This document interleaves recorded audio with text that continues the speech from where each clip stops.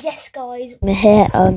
I just realised I didn't plug my mic in for like the first 4 minutes, but I think it fixes a bit later. Welcome back to a brand new video. Today I will be bringing you my World Cup 26-man England squad.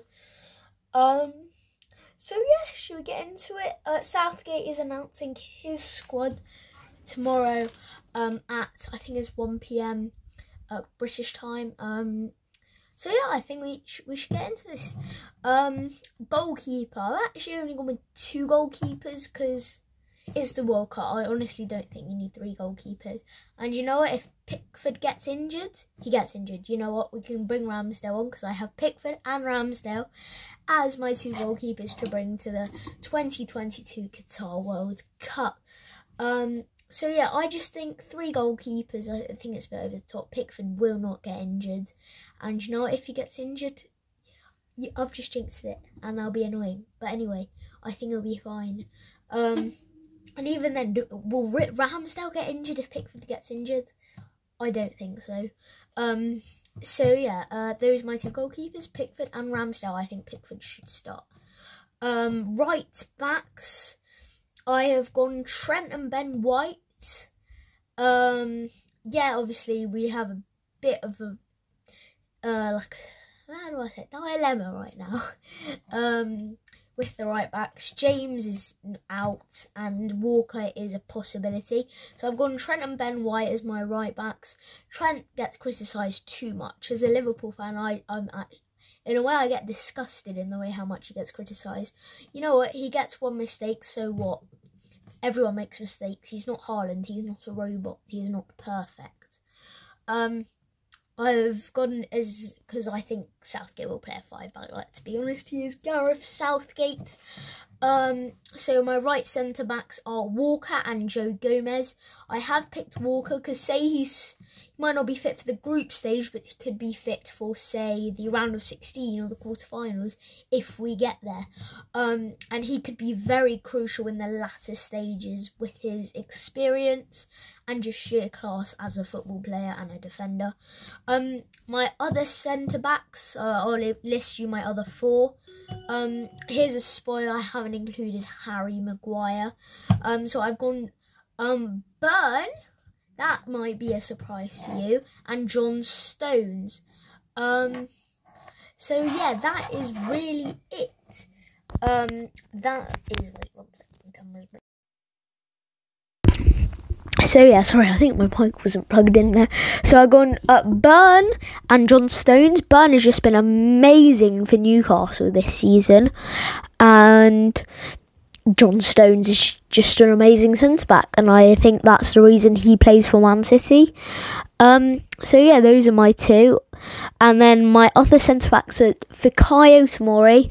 I don't even want to have this debate. He is in this England squad. And this could be a controversial one. Eric Dyer.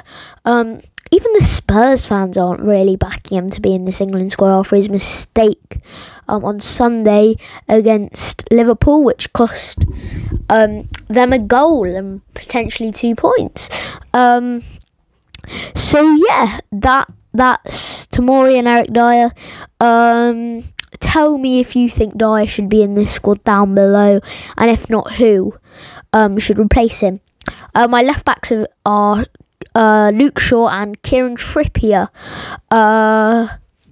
So yeah, Trippier has to be in the squad. Set pieces, great players, done it before. He did it in the 2018 World Cup.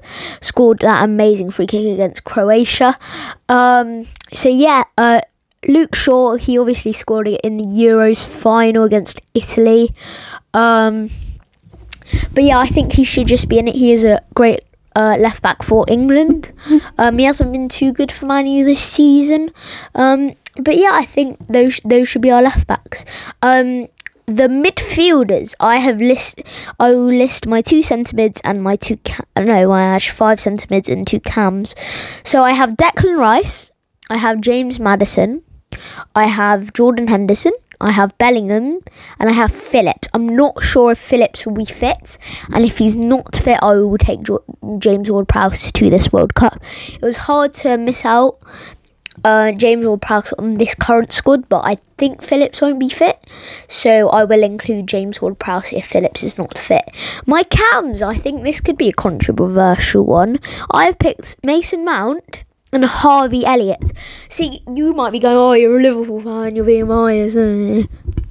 Harvey Elliott has the energy, the pace, the creativity. I think he could be really special in the future. He's been good at the start of last season before he got that really sad injury against Leeds, the dislocated ankle. And this season, I'd say he's actually been pretty decent. So I think if Southgate just wants someone to come on, be explosive, have energy, say we go to extra time in a knockout round, I think Harvey Elliott could be the player to just bring some energy to the squad. Mason Mount, obviously, he hasn't been too good for England, actually, but I think he should be in the England squad. He's actually started to pick up some form for Chelsea recently, and I can just imagine, like, it's the quarterfinals against some, like, average team, maybe like a Colombia, and just Mount steps up for the free kick. Trippier's gone, Mace, you can take this. Mount just hits that top corner. Everyone will be going crazy. And then I have gone Bukayo Saka as my right winger. I've gone Sterling and Rashford. I think Rashford should be counted as the left winger, really, or the striker. But I have gone Bukayo Saka and Sterling for my right wingers. And I think Saka and Sterling can't really argue. Saka, I think he could start potentially. If maybe I'll go on to my left winger, maybe Sterling replaces this left winger. Sterling he's been okay for Chelsea since he's signed, but otherwise not really. Rashford, again, in a way it's like Harvey Elliott. Obviously he missed the penalty in the final.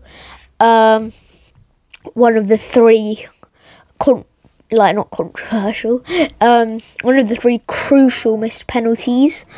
I've gone Rashford. I think he could just, almost like Elliott, just bring some explosive pace, maybe can get a long shot off and maybe score. For my left wingers, I've gone Foden and Grealish. Grealish you could argue, but Foden, don't even talk to me if you think Foden should not be in this England squad. He is a generational talent, like Mr. Jude Bellingham. This is the question down below in the comments. Does Sterling start over Foden? If he does, maybe. I think Sterling could, but maybe can't, you know. The strikers, I think we know who one is. It is Mr. Harold Kane. He's in my squad. Captain, the captain, and really class forward. And my other striker, I don't think should be much of a surprise, is Ivan Toney. He has literally been on fire this season. I remember he used to play for Portsmouth only a few years back.